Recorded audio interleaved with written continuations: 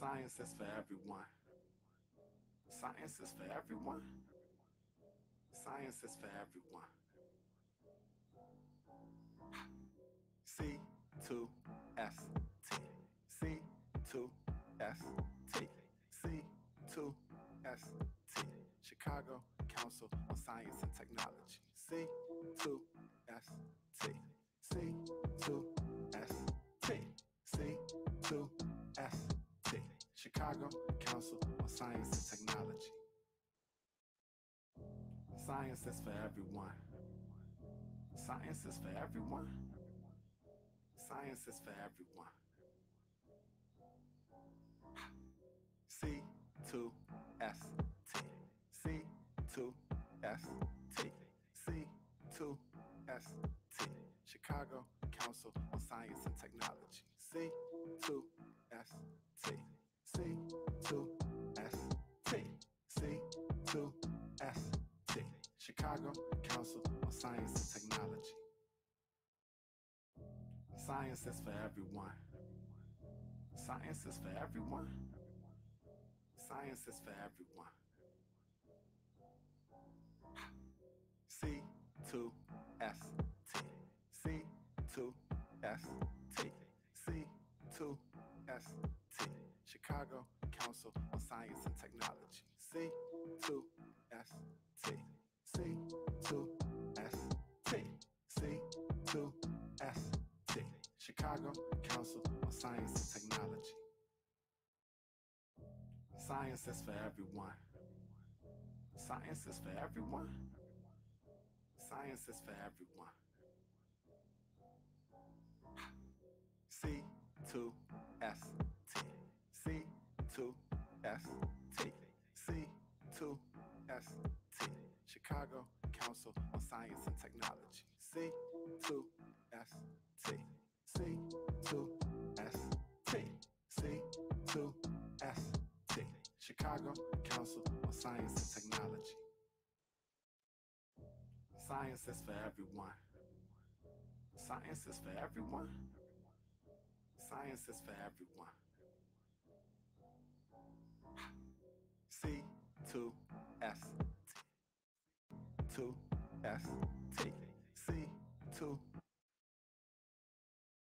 And welcome to tonight's final program in our three-part series, Cancer Research, Pets to People. My name is Dawn LaPrette, and I am the Assistant Director of Development and Programs at C2ST. Tonight's topic explores cancer research with human applications. Did you know that as of 2018, there are 471 million dogs, 471 million dogs, and 370 million cats, that's 370 million cats, kept as pets worldwide, according to Statista. Tonight's program is presented to you in partnership with the Carl R. Rose Institute for Genomic Biology and the Catherine and Don Kleinman Center for Genomics in Business and Society, and of course, the University of Illinois System. Now, the Chicago Council on Science and Technology's mission is to inspire and engage all segments of society about science and tech and their contributions. We are excited to be entering our 15th year of offering science and tech programs, such as the one tonight, to the public. Please visit c2st2.cnf.io to ask questions during the program or towards the end. And you can also visit c2st.org to learn more about our upcoming programs and to donate. And now we'd like to take the time to introduce you to our featured speaker, who has been so gracious with his time and sharing his knowledge. Dr. Timothy Fan has been a veterinarian doctor certified in internal medicine and medical oncology for over 20 years. Dr. Fan's training as a scientist and a veterinarian has given him a unique perspective and opportunity to investigate cancer in pets and translate the treatment to people. And that's what we're going to talk about this evening. Remember to go to c2st2.cnf.io to ask any and all questions. And at this point, Dr. Fan, I hand it over to you. Great. Thank you, Dawn. I want to thank everyone for joining tonight. This is the third of a series of three. I'm really excited to have been trying to provide some hopefully interesting information. Today, we're going to talk a little bit about, how can we actually translate the findings that we've learned from pet dogs and cats with cancer. How can we leverage comparative oncology really to ultimately help people? And so it's really going to be about human applications for novel therapeutics that have been developed through the chemistry department here at the University of Illinois, with the inclusion of pet dogs, pet cats that have accelerated those discoveries. So if we start, what we can see is that cancer is a deadly disease. I think that we all recognize that this is something we've talked about, that it's the second leading cause of death for people in the world. And it's really the uncontrolled growth of mutated cells. And importantly, the bad cancers or the aggressive cancers specifically have the ability to invade and spread throughout the body. And if we look at some of the most common cancers that are affecting both men and women, breast cancer is the most common tumor in a woman. Prostate cancer is the most common tumor in men. And we know that these tumors, when they remain localized, they're very curable with either radiation or surgery. And so what we can see is that, melanoma, colon cancer, breast cancer, or even lung cancer, as long as they are localized, we actually have a good chance of controlling and handling those type of tumors. Where we begin to have problems is when these cancers spread and invade. And so when we look at the primary tumor, such as a lung tumor or breast tumor, we can treat these effectively by local treatments. But when these tumors actually get into the bloodstream and they begin to spread, and they can spread to distant sites, such as this is an example of the liver or the bone or the brain. And so it's the metastatic spread of cancers that are highly problematic, and 90% of cancer deaths are the result of metastatic disease. Very interestingly, where these tumors spread in the metastatic site is highly prognostic. And what we can see here is that this is a diagram from women with breast cancer, and that when the primary breast cancer spreads to different sites, such as the liver or the lung or the lymph node or bone, these are the survival curves, meaning that how long do people live for when they have metastasis to these different organs. And the real outlier here is going to be really the central nervous system or the brain. We can see that the brain, if you have brain metastasis, then this is a big problem for the survival of those individuals. So if we kind of think about brain cancer, what we have to understand is that you can have brain metastases as well as primary tumors from the brain. And what we know is that in looking at common tumors in people, we see that lung cancer is the most common primary tumor that ultimately will spread to the brain. So about 1 in 5 people that have lung cancer will develop a lesion or metastasis within their brain. And there are other tumors that have a predilection to spread to the brain. Melanoma is a big one. Renal cell carcinoma is another one. Breast cancer, ovarian cancer, colon cancer. So many of these very common big tumors, they become very problematic when they spread to different parts of the body, but in particular, the brain is a very, very bad place to spread to. If we think about primary tumors, meaning tumors that arise from the central nervous system, in this context, we'll talk about the brain, we have what we call non-malignant brain tumors and malignant brain tumors. And 7 out of 10 brain tumors are categorized as non-malignant, and 3 out of 10 are considered malignant. And what I want to focus on are these malignant tumors. And what we can see is that the breakdown of these malignant tumors, over about half of them are this really, really aggressive tumor called glioblastoma multiforme. Another 11% and 18% are other forms of glial tumors that we'll talk about. So in collective, about 80% of malignant brain tumors are glial tumors.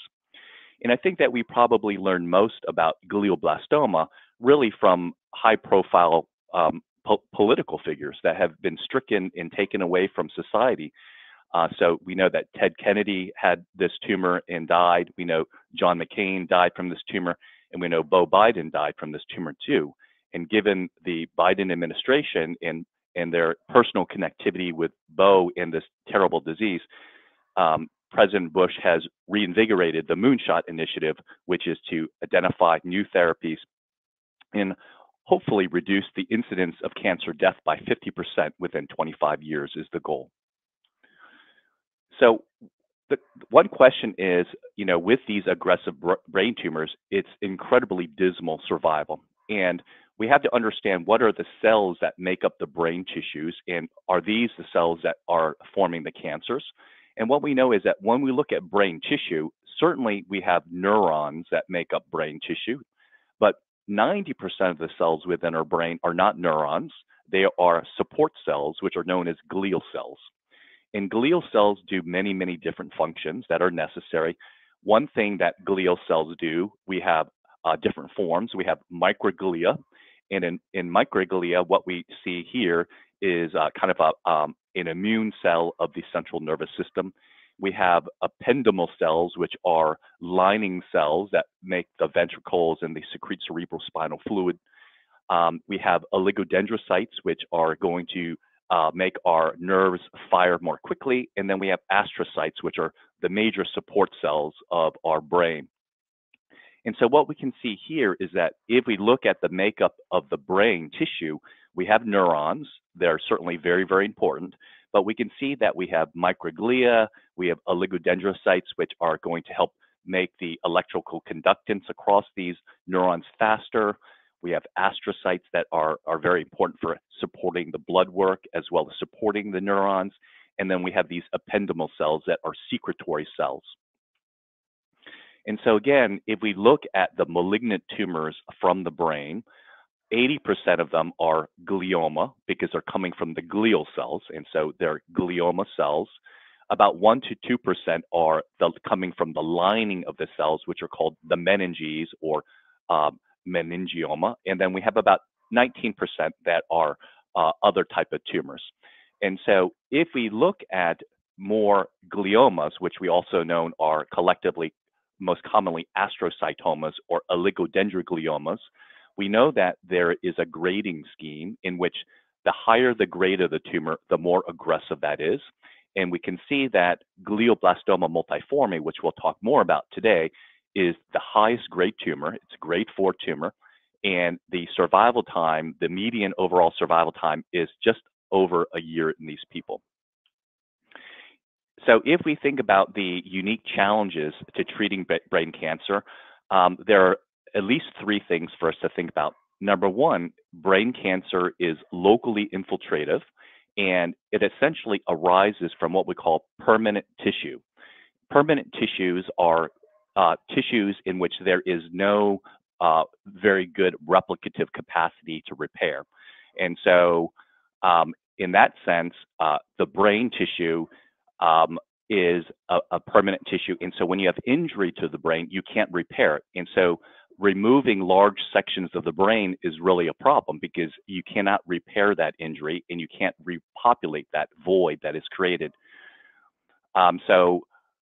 So what we need to do in this instance is to really be very delicate in trying to prevent severe injury to the brain. And therefore, this is one of the problems in actually treating brain cancer. You can't remove large sections of the brain and still have normal function. And so what I would say is that is a major problem going on with treatment of brain cancer. Another big thing is that for glioblastoma multiforme, there are multiple ways that this tumor will evade resistance or evade apoptosis, which is cell death. And so this type of tumor is exceptionally good at preventing or minimizing death following chemotherapy or radiation. So this is another big problem in treating a brain cancer. And a third problem is that the brain is actually separated somewhat from your circulatory bloodstream. And this is called the blood-brain barrier. And what we know about the blood-brain barrier is that if we compare the blood vessel that feeds a normal capillary outside of your brain, it's a relatively thin structure. It's just made up of a single layer of endothelial cells. However, if you look at the blood vessels within the brain, you can see that it's much more complex. We have not only a single endothelial layer, but you have actually support structures or podocytes that increase the thickness of the blood vessel. And this prevents drugs that are in the bloodstream to escape out into the brain. And so this is a huge problem with finding effective therapies to treat brain cancers. So if we think about the standard of care right now for treating glioblastoma multiforme, the standard of care is to surgically remove these very large infiltrative tumors, recognizing that you can't remove too much normal brain tissue because this is a permanent tissue that does not replicate, does not repair itself effectively. But you need to do surgical resection for as much tumor as you can. Then we follow these patients with radiation therapy and an oral drug, an oral chemotherapeutic drug called temozolomide. And what we know is that this standard of care, essentially surgery plus radiation plus temozolomide, improves the survival of patients from 12.1 months if they don't receive temozolomide to 14.6 months if they do receive temozolomide. So again, this is standard of care. What we can see is that unfortunately, the vast majority of people still succumb to this disease, and the survival rate is less than 10% at 5 years out. So if we are thinking about the ideal drug development to deal with brain cancers, the ideal drug development is number one, can we develop a drug that overcomes apoptosis resistance? Can we make a drug that the tumor cannot evade and it's forced to die? Can we actually have a drug that preferentially has activity against cancer cells and not the normal brain cells? And then can we make a drug that is blood-brain barrier penetrant, meaning that it can penetrate across into the brain tissue and fight that cancer effectively? And lastly, we recognize that most new drugs that are created are going to be used in combination, and they have to be used in combination with safety and effectiveness. So we want to develop a drug that can be combined with other therapies safely. So that's the ideal drug development path. And we essentially tackled this problem through a comparative oncology approach at the IGB from the pets to people theme.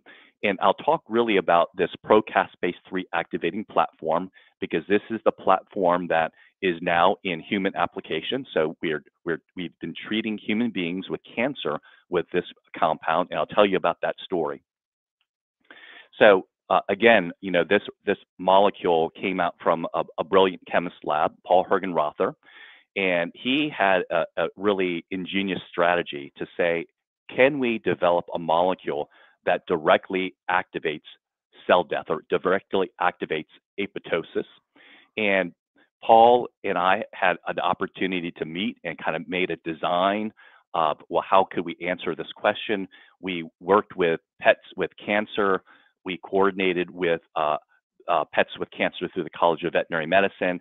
This led to some very exciting data, and we were able to establish a startup company to support the further development of this compound. We were able to get enough interesting data and so strong data to get support from angel investors in the company, and we're able to submit a investigational new drug application to FDA, and then we are off to the races for phase 1 clinical trials with coordination with many gifted clinicians, including Dr. Dudek, who is helping us steer many of these trials in Chicago right now. And so a little bit more about the science behind the strategy for developing this small molecule. What we know is that if you look at a cell that is going to die, you can actually have that cell die through different signaling pathways. You can do it through an intrinsic pathway, which is damage to the mitochondria. or you can do it from an extrinsic pathway, which is usually some type of cell surface signaling. The bottom line is that most cancers have defects or breaks in these upstream pathways. And that's what cancers do. They adopt these defects so they can evade death. They don't want to die. They don't want to get killed by chemotherapy or radiation. And so they adopt these genetic mutations that make them more likely to survive those type of treatments.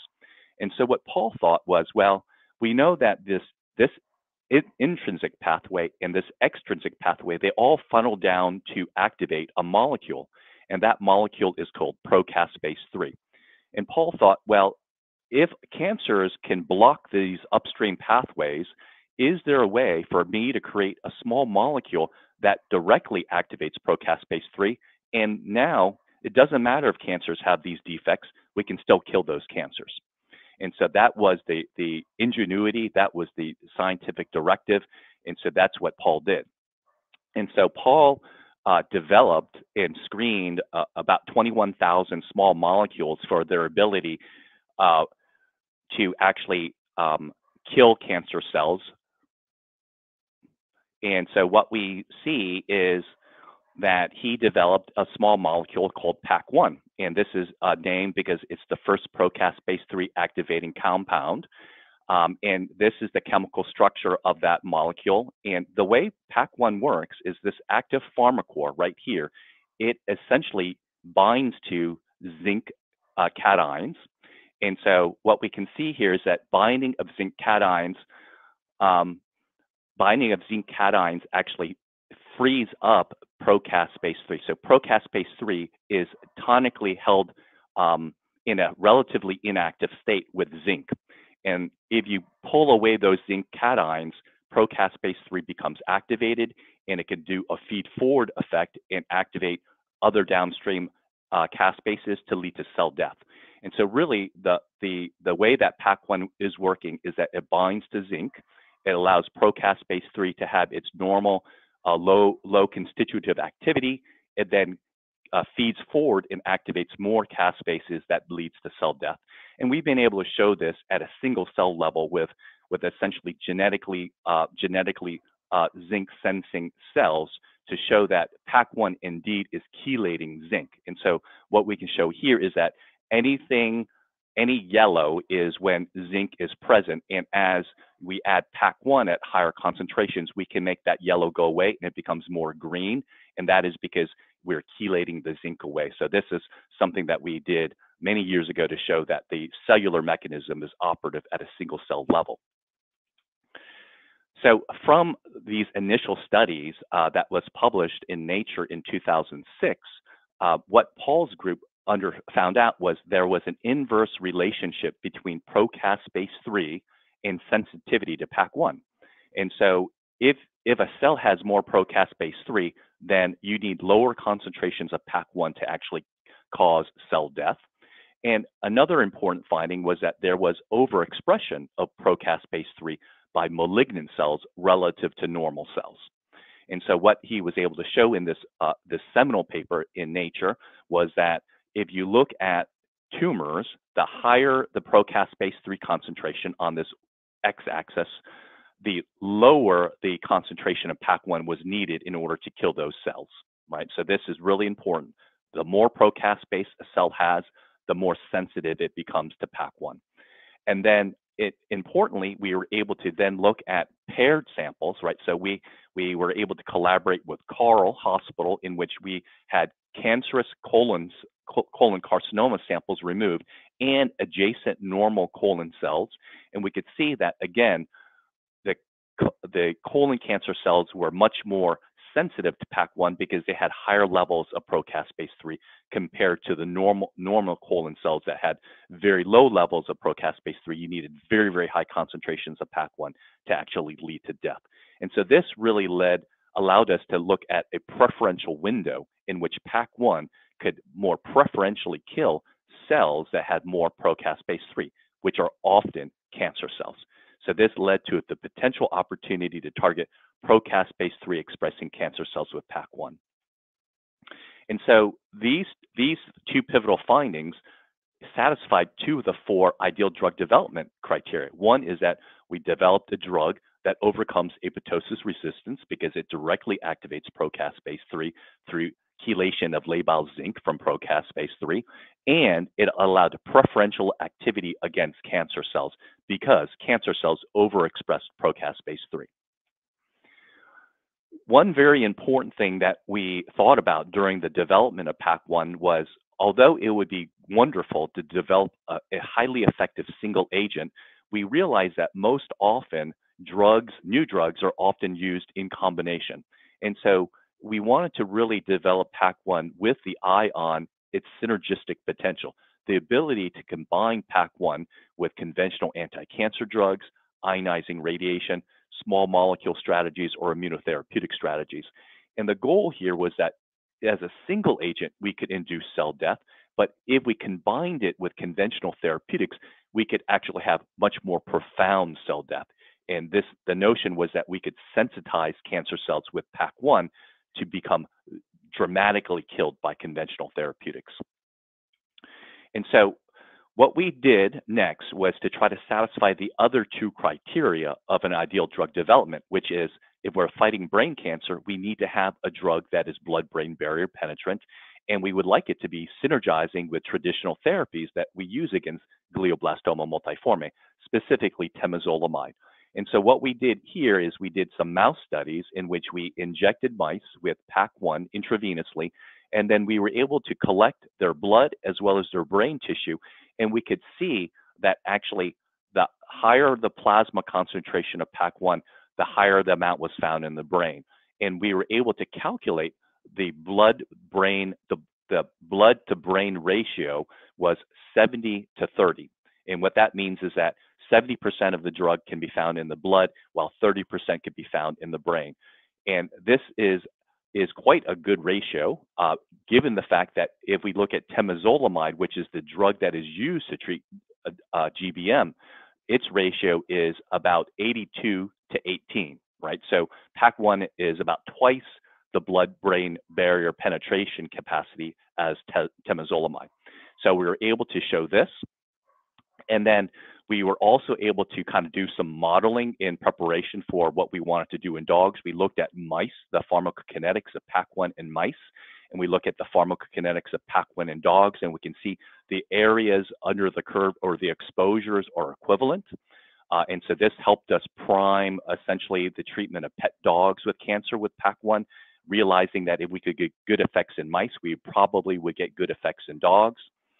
We then looked at the combination of PAC1 with temozolomide. So what we're showing here is the cleavage of procaspase 3 to caspase 3. And what we can see is when we combine PAC1 with temozolomide, we actually cleave procaspase 3, so we have less of it available, and we have a cleavage product, which is PARP.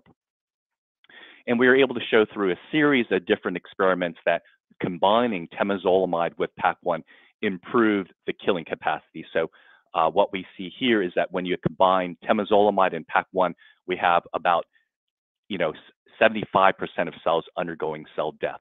And we showed that the combination of temozolomide and PAC1 was superior or synergistic in multiple cell lines. The first two, U87 and D54, are human glioma cell lines, and 9L is a rat glioma cell line.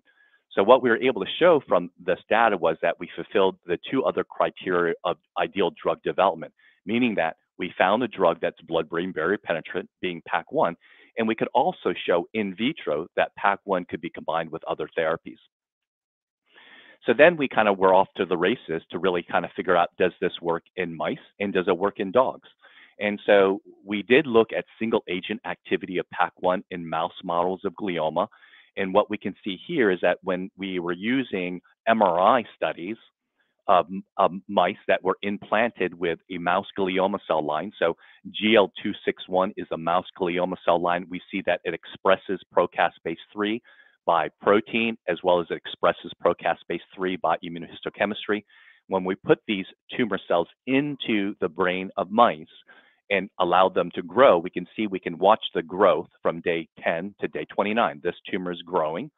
And what we were able to show is that if we have mice that were not treated with anything, or if they were treated with PAC1, there was a dramatic difference in the fold increase in the tumor growth over that 18-day time frame, with PAC1 having tremendous retardation of tumor fold growth. And so this was evidence that PAC1 in this mouse model had single agent activity to delay the growth of glioma tumors. And then we also looked in combination activity in a much more challenging mouse model in which we use human oncospheres that are intracranially implanted into mice and treated with PAC1 and temozolomide at 50 mg per kg.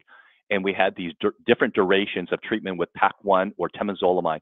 But what's important to see is that this is a survival curve, and the combination of PAC1 temozolomide, we can see that these mice live dramatically longer than TMZ alone treated mice, as well as PAC1 treated mice versus control mice. So again, we show combination activity in these mouse models. Obviously, being a veterinarian, I wanted to show that dogs with tumors could be a valuable comparative model. And what we know is that from a comparative approach, there is a clinical need to treat dogs and people that have GBM or anaplastic meningioma. We know that there are comparative efforts in the brain cancer field right now. We know that PAC1 is blood-brain barrier penetrant. It has favorable bioavailability. We know that it can synergize with brain penetrant cytotoxins like temozolomide. We have shown, we will show actually, that procaspase-3 is overexpressed in primary brain tumors. And then we are also going to show the feasibility to study this in a natural tumor model. And so, again, this is something that I shared in my first seminar, which is which tumor types are valued by the National Cancer Institute. And I draw your attention to brain cancer, right? So we know that human beings get brain cancer. We know dogs get brain cancer. And so we really tried to pilot the PAC1 scientific design with the inclusion of dogs with brain cancer.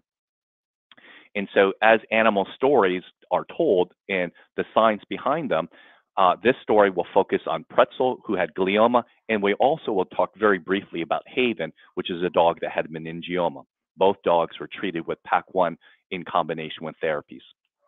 And so first of all, we wanted to show that in canine cancer cells that procaspase-3 is expressed, as well as it's expressed in tissues. And so what we have here is we look at procaspase-3 expression in classic human glioma cell lines, and then this is in red, and then we can show that in canine glioma cell lines, these 3 glioma cell lines, they also express procaspase-3 at Western blot in immunocytochemistry level. Very interestingly, what we have always observed is that procaspase-3 expression tends to be most intense in the highest grade tumor, which carries the worst prognosis. And we saw that in dogs. So if we look at dogs with gliomas, these are 4 dogs with gliomas. 3 of these dogs had high grade gliomas. 1 dog had a low grade glioma. And what we can see is that procaspase-3 is highly expressed in very aggressive gliomas and not highly expressed in low grade gliomas. The importance of this is that people and dogs with the worst tumors, high grade tumors, will have the greatest likelihood of benefiting from a procaspase-3 activating platform. And then in addition to glioma work, we also looked at meningioma. This is another tumor type that is problematic. We can see that in dogs, they widely express procaspase-3 in tumor tissues. These are tumor meningiomas removed from dogs. 85% of canine meningiomas overexpress procaspase-3. And then we also looked at in human meningioma, we can see again, clearly procaspase-3 is tracking with grade. The higher the grade, the more aggressive the tumor is, the more procaspase is available to be targeted with PAC1. And so we evaluated over 600 human and canine tumors, brain tumors, and we can show that canine tumors as well as human tumors, the majority overexpress procaspase-3. We were able to show that in general, the procaspase-3 staining intensity tracked with the histologic grade. So the higher the grade the tumor, the greater the staining for procaspase-3. And I think most importantly, what I would want to emphasize here is this bottom half of the slide. We know that in human gliomas, the prognosis is guided or dictated by histologic grade. And so what we can see here is that if you have a grade 1 tumor as a human being, you are pretty much cured from that tumor. If you have grade 2 or grade 3 tumors, you're doing pretty well, but you do begin to have patients that do not survive this disease. And most importantly, grade 4 tumors, which are the glioblastoma multiformes, we see that there is a terrible survival curve for them. And so what we could see is that the histologic grade is strongly prognostic for survival. And then when we looked at the procaspase staining, we could show this is very similar. Again, if you had a tumor in a human being, if you have a brain tumor that's negative for procaspase 3, you tend to have a better prognosis versus if you have a grade 1 procaspase 3 staining tumor or grade 2 or 3 procaspase 3 staining tumor, we see that it tracks with prognosis. Again, patients with the gravest prognosis may derive the greatest benefit from procaspase activation. And so this is just combining them. When you look at human tumors that are procaspase negative, they do quite well. If you have any procaspase expression in your brain tumor, you tend to have a worse prognosis. So this led us to actually some feasibility studies to be done in dogs with brain cancer. And the goal here was to provide high value data to inform human clinical trials with PAC1. And we did 2 pivotal studies. One is temozolomide with oral PAC1 in dogs with meningioma. And we also did a radiation temozolomide oral PAC1 in dogs with glioma. And this was a huge cooperative effort with the NCI involvement, as well as neurologists, veterinary neurologists, and veterinary radiation oncologists, all involved in this comparative important study. And we actually dipped down into our canine patient population. Again, there are certain breeds of dogs, boxers, bulldogs, Boston Terriers that are enriched for brain tumors. And so we had that patient population to actually treat with PAC1. And so just as a brief summary, this is some of our canine glioma combination studies. What we could see is that this green highlight is really where the tumor is. And we see that after 28 days of PAC1, single agent PAC1 has very modest effects, maybe slight decrease in size, about 5%. But when you use PAC1 in combination with radiation and temozolomide, you have complete curing of that patient. And then this was shown across at least 3 patients that we had really profound combination activity. So 43% in this patient. We had another patient that was 56%. So really, really durable, incredible responses lasting greater than 2 years in these animals. And so again, what we learned from this was that oral PAC1 concurrently with temozolomide and definitive radiation therapy is not only safe, but it is actually active and exerts good anti-cancer effects. And so the summary is that for the gliomas, we had 1 complete response, 2 partial responses. And for the meningioma studies, we had 1 dog with a partial response and two dogs that had very long-standing stable diseases. And so, with that animal studies, we were able to draw some strong conclusions. One is that PAC1 can directly activate procaspase 3, and that's through sequestration of these inhibitory zinc ions. PAC1 readily penetrates the blood-brain barrier and has potential for central nervous system cancers. PAC1 is orally available and can be given at doses that activate procaspase in vivo. And we can show that PAC1 can synergize with a wide variety of standard of care cancer drugs in various cancer models. And so the use of pet dogs with cancer were critical to realize toxicity as well as limited single agent activity.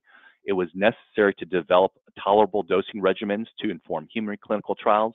And it really provided preliminary evidence for combination studies to move to people. And so really where the human applications come in now is that there was a series of clinical trials of PAC1 in human cancer patients, and this is through support of the startup company Vanquish Oncology. And over 70 human cancer patients to date have been treated with PAC1, usually once a day for 21 days and a 7-day break, and then a repeat of a cycle. And so what we know is that there are 2 completed phase 1 trials of PAC1. One is a component 1, in which these are late-stage cancer patients that were recruited to receive oral PAC1. And then we had a component 2, which were specifically in human cancer patients that had recurrent glioblastoma multiforme. So they had been treated, and then they ultimately had their tumors regrow. And so these two components have been completed. And so what I'll say is that for phase 1, component 1 in late stage cancers, there were 48 patients that were enrolled across 7 dose levels. Of these 7 dose levels, we can see that the pharmacokinetics of PAC1 was exceptionally predictable and very, very good. These patients maintained very high trough levels or trough concentrations, meaning the lowest level in their blood was actually quite high. It was about 5 micromolar concentration. And we know that from all of our in vitro studies, 5 micromolar of PAC1 exposure is very, very effective in synergizing with all forms of therapy, radiation, chemo, small molecule, as well as we're developing immunotherapeutic data too. And so it was really, really promising to see the pharmacokinetics of PAC1 were so well demonstrated in cancer patients. And what we showed in this component 1 study was that there were some patients that had prolonged stable disease, over 12 months in some patients. So their disease stopped growing and they were held in stable disease for over 12 months. And really interestingly, there was a subpopulation of people that had neuroendocrine tumors that there was a provocative signal that they were some responses in people that were treated with single agent PAC1. And so this is just an example of a neuroendocrine tumor in these patients. What we can see here is that this is a neoplastic population, clearly staining for procaspase-3, and we can see the surrounding non-neoplastic stroma is completely devoid of procaspase-3. So again, showing preferential overexpression of the target of PAC1 within just the tumor cells. And then so in phase 1, component 2 of recurrent glioblastoma, what we can say is that we have at least 18 patients enrolled with relapsing GBM. 5 of these patients achieved either stable disease or partial responses. And I think this is quite remarkable because these are patients that are relapsing GBMs. We know that GBM grows very, very quickly, and so the achievement of stable disease is quite good. The achievement of a partial response is really, really excellent. And so what we know is that these patients did demonstrate some activity when they're treated with PAC1 with temozolomide. And so this is an example of a patient before treatment where you do have a small regrowing GBM, and then after PAC1 temozolomide, we see that this mass has shrunken down. And then this is very interesting because it parallels what we found in dogs treated with meningioma with PAC1 temozolomide. So this is a dog with a meningioma involving the occipital lobe, and we can see that after we treat with temozolomide PAC1, we also get some dramatic shrinkage in that primary tumor. All these findings have led to FDA orphan drug designation of PAC1 for GBM. And so where are we now, for our human applications? Well, there are expanded clinical trials now. We're building off of our phase 1B or phase 2 trials. There is an ongoing clinical trial with PAC1 in combination with a multi-kinase inhibitor. And this is used for metastatic uveal melanoma. And this is actively recruiting patients right now. This is an example of a human being with a uveal melanoma that has begun to invade into the white part of your eye, which is known as a sclera. Localized disease is not a problem, but what we know from uveal melanoma is about 90% of uveal melanomas will spread very quickly to the liver. And this is a CT scan of a human being, and this is the liver, and you see all these light gray areas are metastatic lesions riddling the patient's liver. We are in planning to move to a phase 2 trial of PAC1 as a single agent in pancreatic neuroendocrine tumors. This is really built off of our phase 1 trial that we saw some provocative activity. This is just, again, a CT scan of a human cancer patient with a nodule or a mass involving the pancreas. It's a pancreatic neuroendocrine tumor. And then we are also planning on moving to a phase 2 clinical trial for recurrent glioblastoma, in which usually we have an initial glioblastoma, but we know that these tumors are very difficult to remove, and then you can have regrowth. And so this is another phase 2 trial that is in planning right now. So overall, I think that this hopefully highlights the success of human applications of novel therapeutics that have come out from the University of Illinois. And so this has gone through this paradigm of discovery, right? We identify novel targets, we find novel compounds, and we are able then to move the best compounds into pet dogs with comparative tumors, and then learn from our pet dogs to guide new treatment options or better treatment protocols for people with similar diseases. And so what I would say is that to end with, again, we have pets that we love and we care for deeply with that unfortunately develop cancer. These pets that develop cancer have clear overlapping tumors that are shared between humans and dogs. And then again, through the compassionate care, through the College of Veterinary Medicine, we can actually help treat pets with cancer. We can actually leverage the powerful chemistry department at the University of Illinois with the robust new molecules that are coming out to fight cancer. We are really guided by the infrastructure and leadership from the IGB, specifically the Anticancer Discovery from Pets to People theme, as well as the Cancer Center at Illinois that has the vision to include comparative tumor models as a very important pillar in the scientific program of their center. I'd be happy to take questions.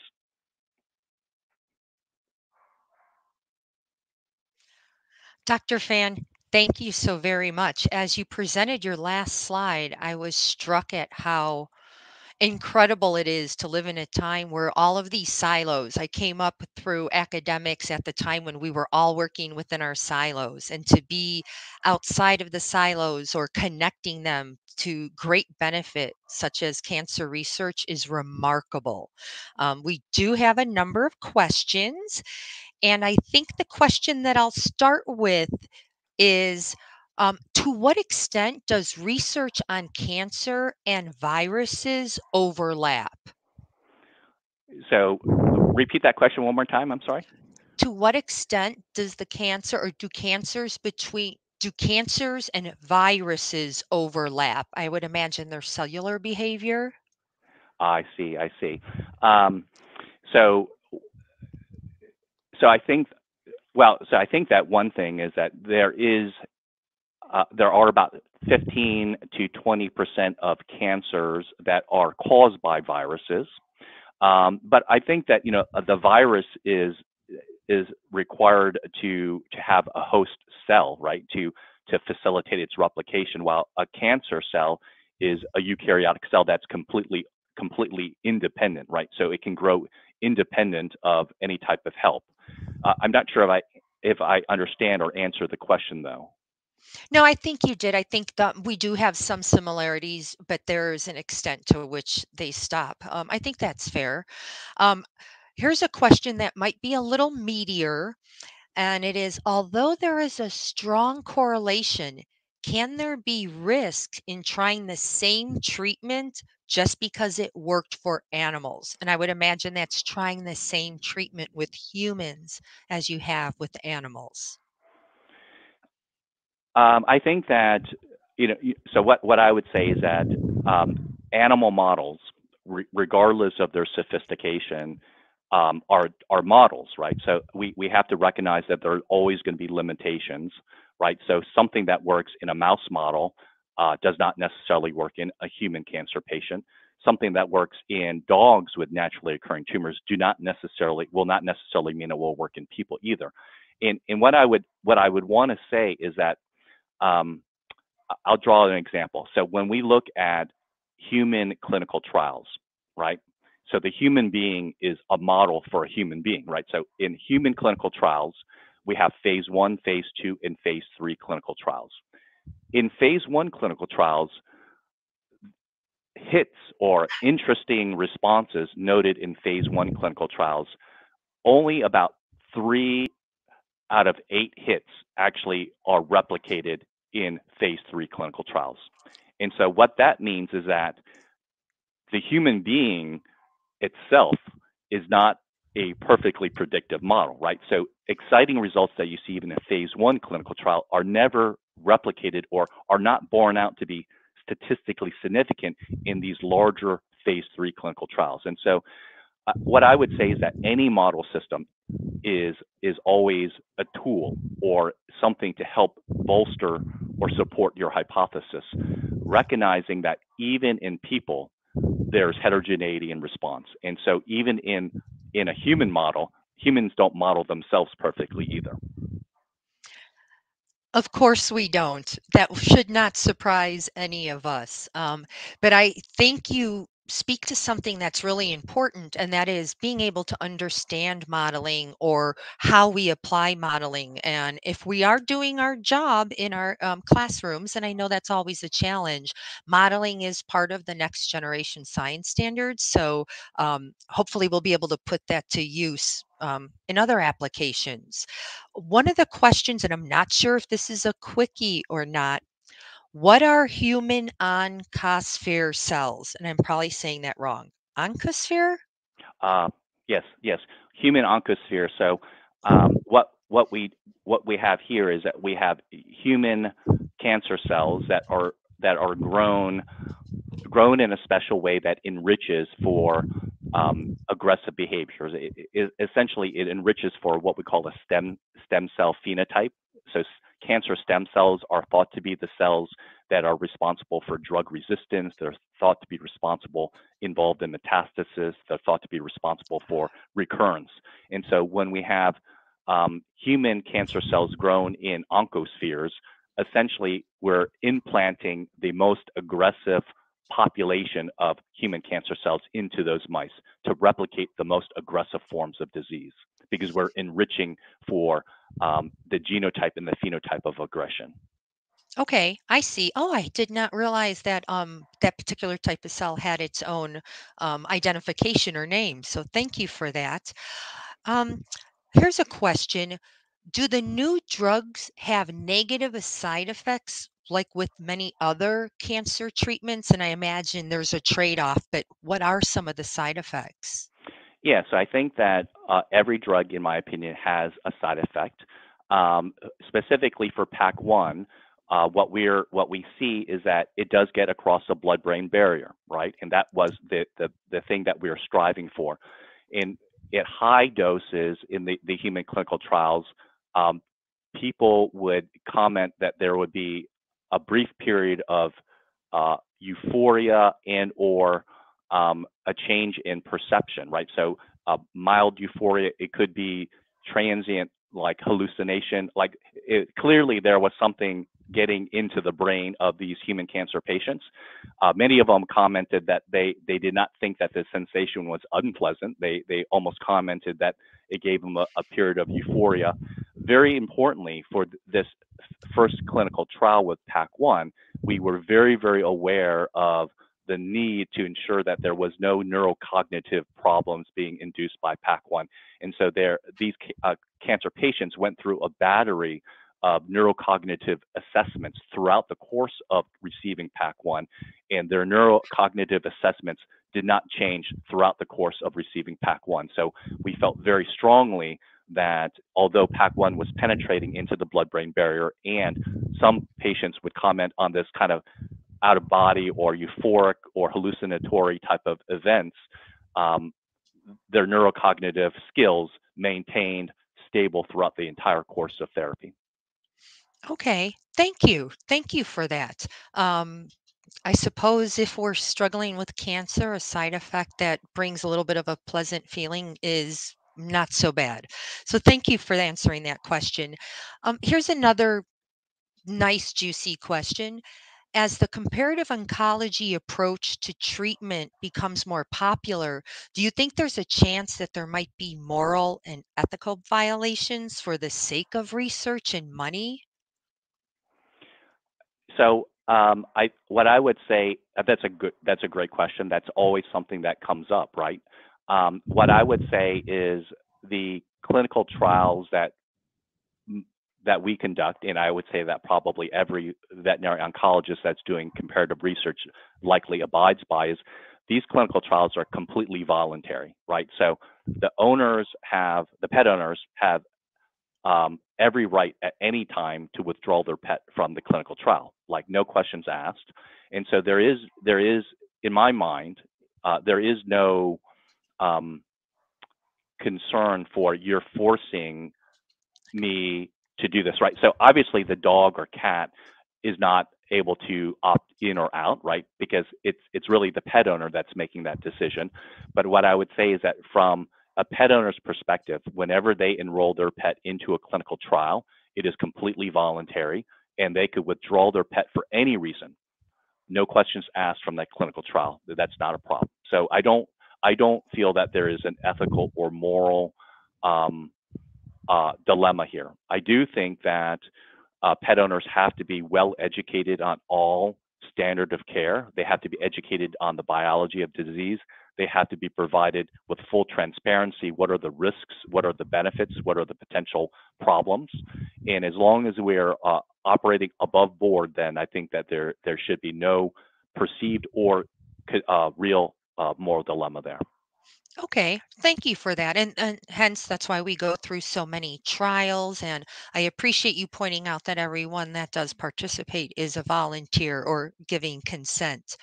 Um, Dr. Fan, do you think organ on chips show promise for preclinical testing in oncology? I hope that makes sense to you. Yeah, Organ on chips. Okay. yeah.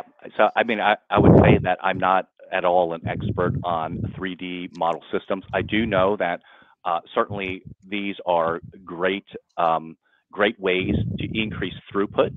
And certainly at the University of Illinois, with a very strong engineering background, there's a lot of fabrication expertise, engineering expertise to really replicate many, many different types of cellular scenarios, such as organs on a chip's inclusion of microfluidic devices. And so I do think clearly 3D models with the ability of you can tune them, meaning that you can change the microenvironmental parameters, is a great way to get a lot of information quickly. And I have no doubt that they will continue to be more and more used in drug development path.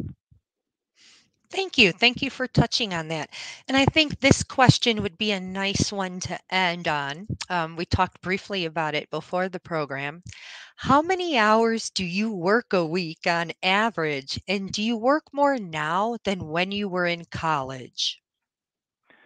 Yeah, so I think that I think it's what we define as work, right? And so I spend probably 55, 60 hours with doing stuff related to my work, and much of that is at the office, but some of it is at home as well. But and so in comparison to in college, I think that college, yeah, you had to study, right? Because you were motivated to hopefully do well on your exam and learn the material. But many times that was an onus, right? That was a chore. Oh, I have to do this, right? In order for me to, have a good grade point average or better my position for a graduate career or whatnot. And so that work as a college student, I thought was onerous, right? You have to do it. You may not love doing it, but you have to do it. And so I reflect back now, I'm much busier and much more of my time is consumed with what I do today. But I don't look at it necessarily as work. I look at it as something that I really, really enjoy. It's something that I find fulfillment and professional and personal satisfaction from. And so I quite honestly, I don't get up in the morning and say, oh gosh, I have to go to work. I don't. And I get up and I'm like, okay, let's go. And I like the routine. I like the challenge. I like the personal fulfillment. And the 55, 60 hours that I put into it on a weekly basis, I don't look at it as work. Sometimes my wife would contend that I should look at it as work. Um, but I really enjoy what I do, and I have fun with doing it. I feel fulfilled doing it, and so it's not at all a burden, in my opinion. It's a privilege, in my opinion. Oh, wonderful. And I imagine that's because you view your work as service to others. And we're all much better for it. So thank you so much, Dr. Fan. We are so grateful for your time, not only this evening, but throughout the entire series, your expertise, your enthusiasm, and even the clarity to discuss some very complicated topics. So greatly appreciated. If you would like to see the first two programs, we started with comparative anatomy and then talked about animal stories. You can rewatch or reshare this program by going to C2ST TV on YouTube. You can also evaluate tonight's program and give us feedback for future programs by going to c2st2.cnf.io, where you were asking questions. And if you're looking to support STEM literacy this spring, you can donate at c2st.org. You can also sign up for our weekly newsletter and stay up to date on what we're doing in STEM. And then finally, hey, this is Dawn from C2ST, and we're so grateful that you stuck around to the end of the video, and we hope that you were able to learn something new. Now, here comes the really important part. If you enjoyed what you watched, please like this video and subscribe to our channel. And if you really, really liked what you saw, you can hit the bell icon and get notified every time we upload a new video. And if you're really moved, captivated, just want to give us your thoughts, leave a comment below. Thank you very much for watching and stay safe.